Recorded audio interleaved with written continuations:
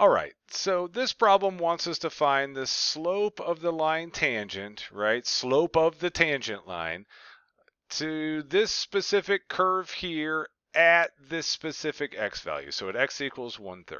So what this problem is telling you to do, when you see that slope of the line tangent, that's your derivative at a point.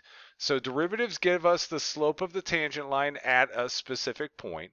So what they're asking us to find in this is they want us to find the slope of the tangent line at x equals 1/3. So really we're trying to find y prime of 1/3 right now. We are given the equation y equals the arctangent of 3x. So at this point in the process, you're either freaking out because you did not memorize the arctangent special case derivative, or you're feeling like this is a super easy problem because you have it memorized. So those inverse trig functions, a lot of people think, they're not going to show up. They do show up. So make sure you have those memorized. So this is what I refer to as a special case derivative. So these are derivatives we just have to have memorized. And so our special case derivative on this problem is for arctangent. So if f of x equals the arctangent of x, the derivative of the arctangent of x is 1/1 plus x squared. So again, if you have it memorized, not a problem. If you don't, maybe a problem. So the one thing to remember with all of these special cases is that as soon as this basic x is something anything more than just an x. So once that's anything more than just your basic x, so that could be 3x, that could be negative x. As soon as it's more than just a basic x inside there, it's a chain rule problem because they took something, another equation, and they plugged it into this one. So when you're doing the chain rule saying, the chain rule recipe that I use is d in times d out. The derivative of whatever got plugged into that simple equation times the derivative of the outside of that equation. Coming over here and looking at our problem, we have that happening, right? We've got a 3x sitting inside there, and so we definitely need to follow our chain rule process, our chain rule derivative. So like I told you earlier, it's d in, d out is the recipe I have memorized. So I start by taking the derivative of the inside piece, what got plugged into this equation.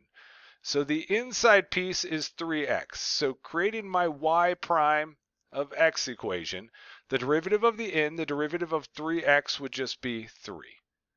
Now I need to multiply that by the derivative of the outside. So the derivative of the outside is this arctangent derivative. It's this little rule right here. And so what we end up with is 1/1 plus, but not just x squared. Remember, our x was a 3x. So this is going to boil down to 3x squared. So, whatever they replaced x with up top there, you end up needing to replace that in this definition as well. So there's our derivative. And now that we've got the derivative, now we're ready to go ahead and find what we were looking for, which is what's the derivative value at x equals 1/3. So kind of just sliding this onto the top to make our lives easier. This would be 3/1 plus, and then we'd have 3, and instead of x inside here, we're plugging in our 1/3. And then that's squared. Cleaning this up, we still have a 3 on top. On the bottom, we have 1 plus 3 times 1/3. The 3's cancel out. That becomes 1 squared. So really what we're looking at here is 3/1 plus 1, which is going to give us 3/2. So y prime, our derivative at x equals 1/3, the slope of our tangent line is 3/2. And so then you just go up top, find your answer, and you're good to go.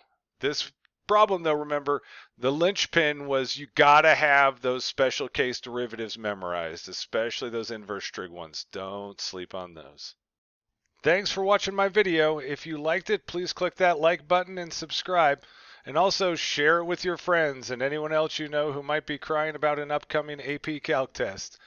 You can find more videos from me, more sample AP Calc questions, and my complete AP Calc study guide over at my website, apcalcprep.com. Have a great one.